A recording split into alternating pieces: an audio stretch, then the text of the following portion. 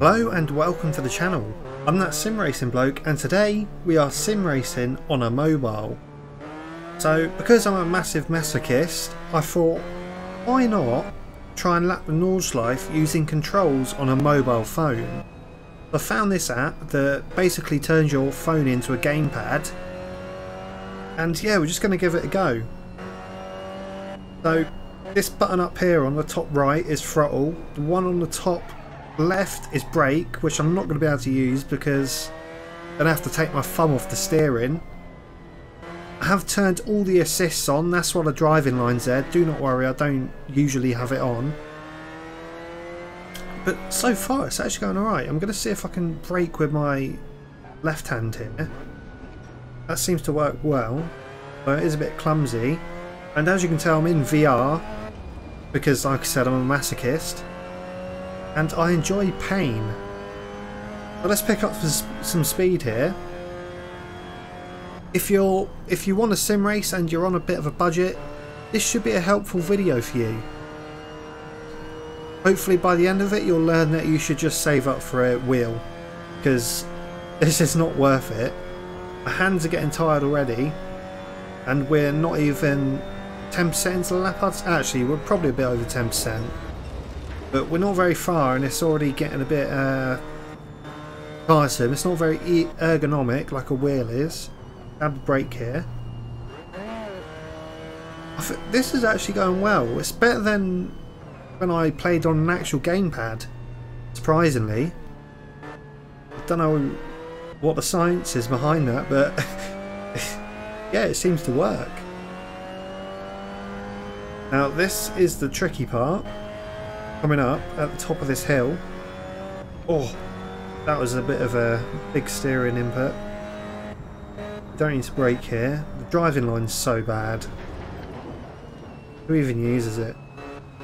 We cut this curb here, stab the brake, turn in.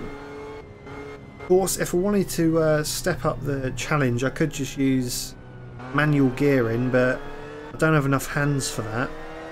So this is what we're dealing with. And we're on the grass.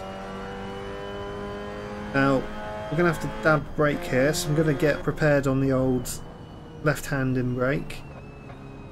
Dab it a couple of times, there we go. Yeah, I'm actually doing so much better than when I played with a Xbox One controller. A few years behind there. Now the fun part is going to be on the near the YouTube corner where all the camber changes are, because you're probably going to have to counter steer a lot up there.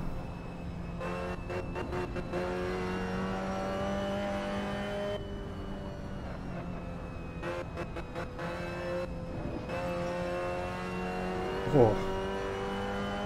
Big braking zone here. I think this is the biggest braking zone on the track, but we're not going to need to brake that hard because we're not going very fast at all.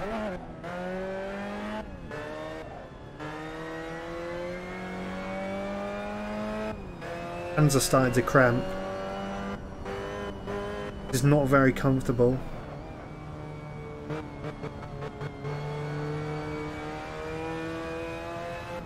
Have the brake here, so we turned in. No, oh, there's a downshift. That's what I was waiting for. It was a bit late. Could have done with that downshift sooner. Now, big long straight up to the Miss It Miss, I believe. Don't know what the German name is. It'll tell us on that sign, but we're going too fast to read it. No! See, that's why you always keep your eyes on the road. First lesson in driving. Now I'm trying to find the throttle, but there we go. Now another long straight.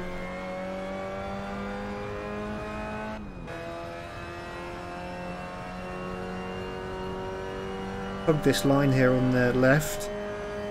You don't need to do that in a faster car, but when you're in something like this, the milliseconds add up. We take it wide just to get around here.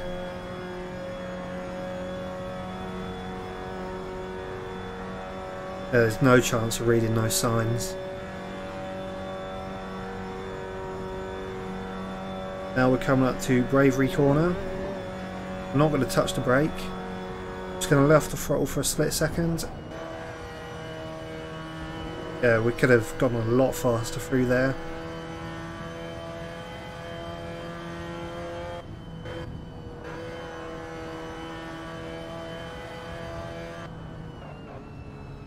Well, careful here because it's very easy to do exactly what I just did.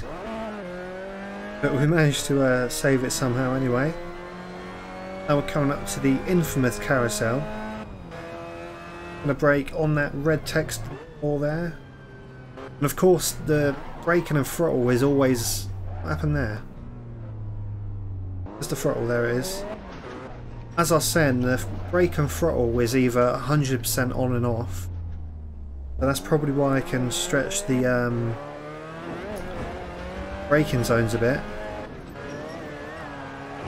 Oh my god, what is going on?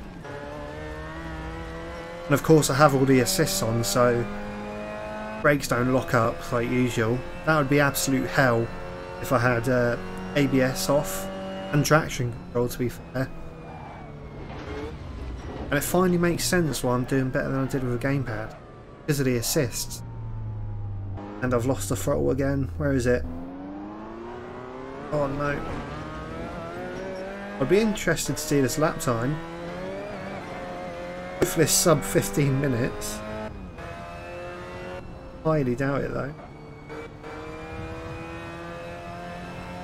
Actually, I think we've been going at a pretty good pace. Maybe 10 minutes. 10 to 15 minutes. Now this is the part I was talking about with all the camber changes. Hopefully we won't have to counter steer too much. Oh, what happened there then? Oh my god.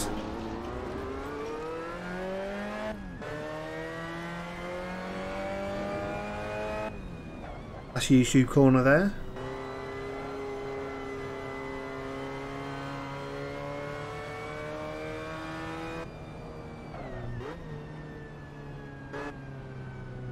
Can't find the throttle again. There it is.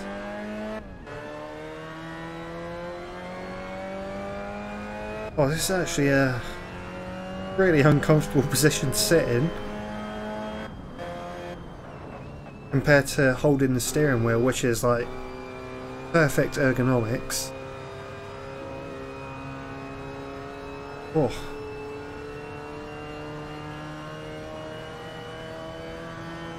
Now this is a very fast part of the track, so you're going to have to be careful here. Oh no, we're going to hit the grass. No, we're not. Fine.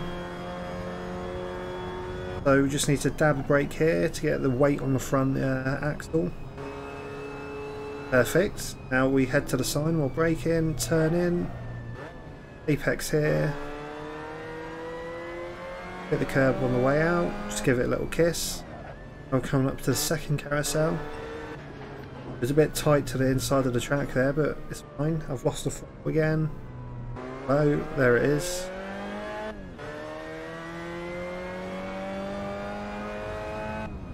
Both we're going to need to brake here. No, fine. Now a big sweeping right hander on a downhill with no braking involved. Look at that, that's such a beautiful corner. Now we're onto the straight. So yeah, overall I'd say if you want to get into Assetto Corsa or sim racing on a budget, do not do it on a mobile phone. I cannot see any way you could be competitive or even put in a decent lap on a mobile phone like this. Yeah, just play on a gamepad and get good at it, I guess. Or better yet, save up for a wheel. There's the diner and the tourist and fountain entrance.